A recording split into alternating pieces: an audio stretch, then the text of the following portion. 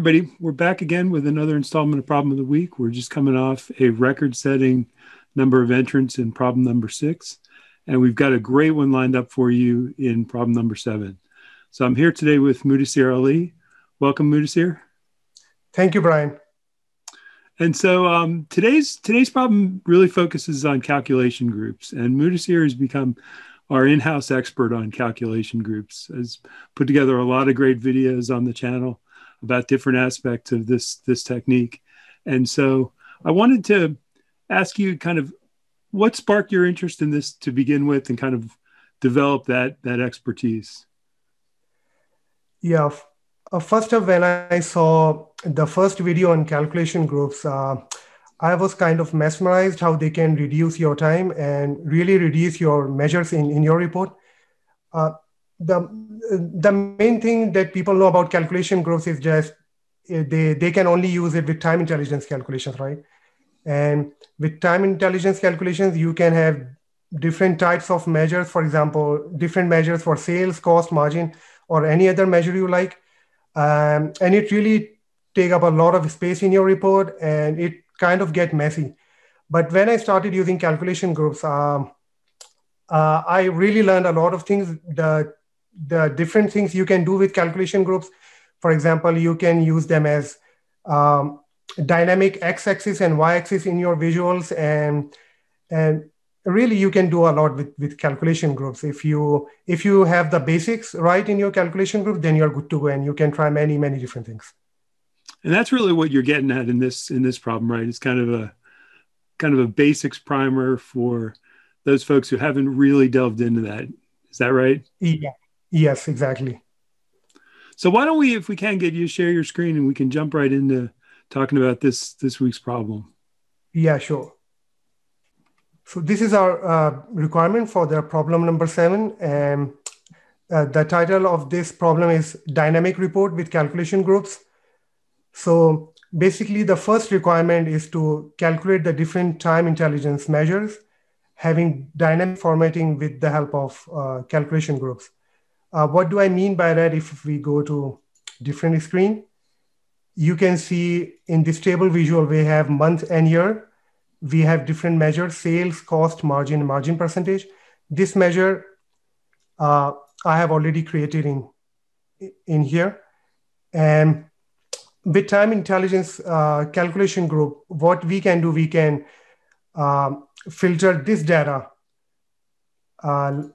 if you want to click on previous month, previous year, month over month. So these are all dynamic.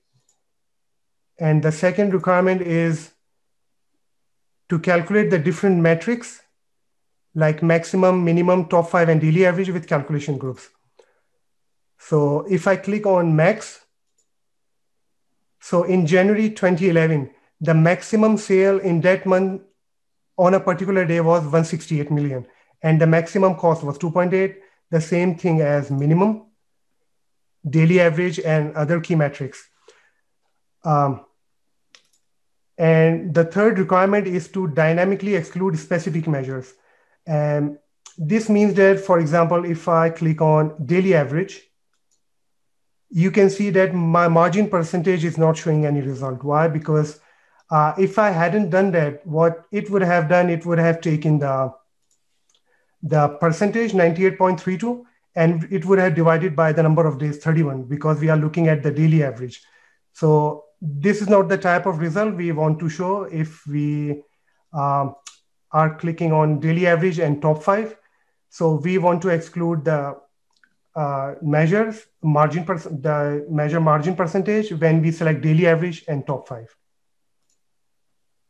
And the fourth requirement is to use measures as small multiples with calculation groups. For example, whenever we use a small multiple, we can see that we can only show one measure in a small multiple visual, but with different categories like Asia, Europe, and North America. We can see sales in different months in this continent. But what we have done over here, we are using different measures as our small multiple with the help of calculation groups.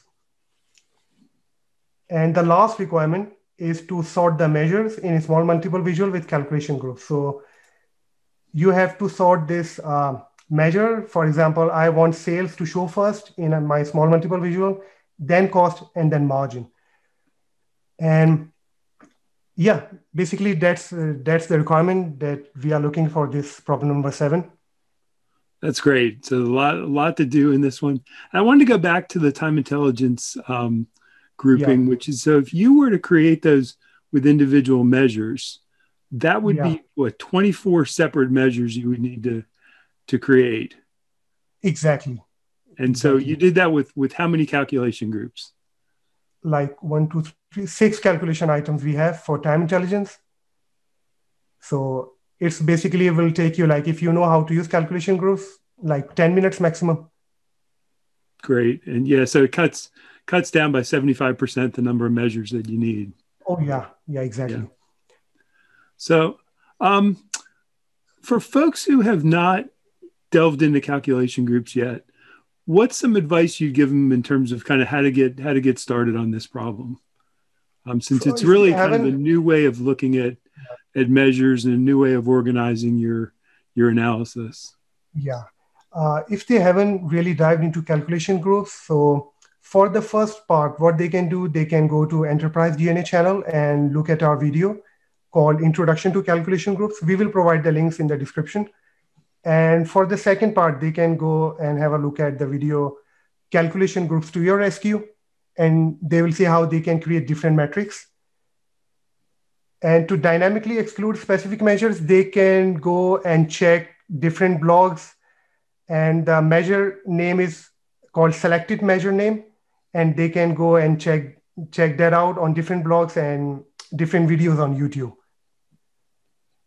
And to use measures as a small multiples with calculation groups, we also again have one video which show how to use measures as categories in visuals.